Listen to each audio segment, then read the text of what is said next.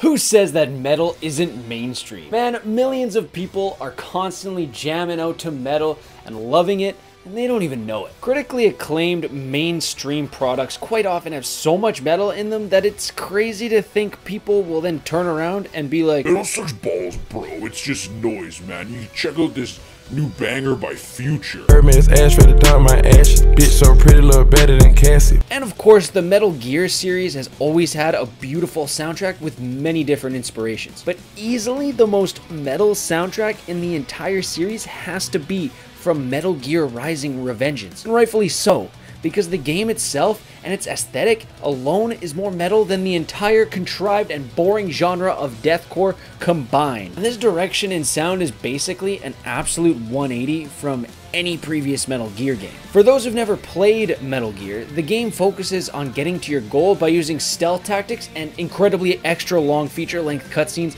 as opposed to the blasting and killing that games like God of War or Call of Duty typically ask of you. But in Metal Gear Rising, you're actually a badass cyborg ninja who goes around slicing up other cyborg ninjas to absolute shreds. And you use this high-frequency blade that vibrates so fast that it can cut through any object, any material imaginable. And when you're done slicing them to shreds, you reach into their diced up innards and snatch their fucking spines out to absorb it into your body for extra power. And if that is not fucking metal, I don't know what is. And of course, you can't have pansy ass soft on the ears music to accompany you through this absolute madness. No way. You need some high paced, chunky thrash and industrial riffs complete with sweep picking Dragon Force level solos that no one could possibly replicate live, and even a little hint of goddamn John Bush on vocal. And damn, does this game ever deliver in that aspect. Just check some of this out.